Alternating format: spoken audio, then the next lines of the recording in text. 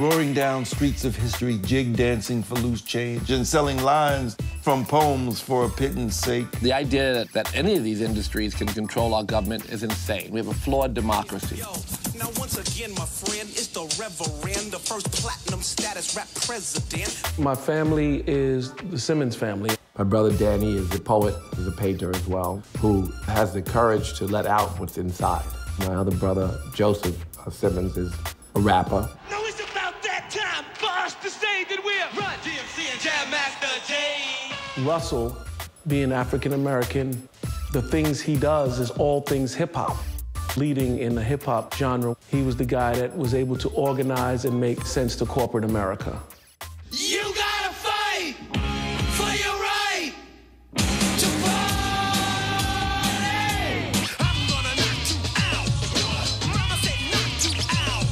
Don't believe the hype. Don't believe the hype. I see the genes. My father was a poet, a teacher at Pace University, and he taught African studies. My father's poetry mostly was about social issues. See my father get on the bus to go to the March on Washington. I was so proud of him. You can't take that out of us. No matter what he's saying about get a job. What we heard more was the poetry. Russell said it's the hottest record on the street. Russell, that big dummy, he dropped out of college in his senior year and you relying on his judgment? It wasn't until Russell had well over $10 million that he stopped worrying about Russell's future.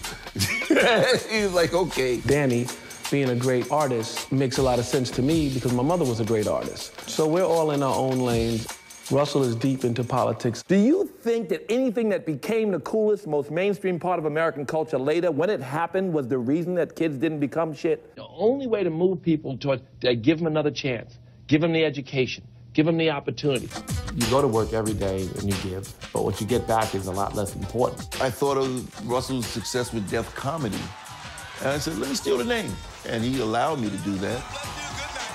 And we took it to HBO and they bought it as a TV show. People are just being real. And then they turned it into a Broadway show and we won a Tony. We have generations now who actually like poetry because of Def Poetry and the movement that it started. Please give it up for the future of hip-hop, Kanye West.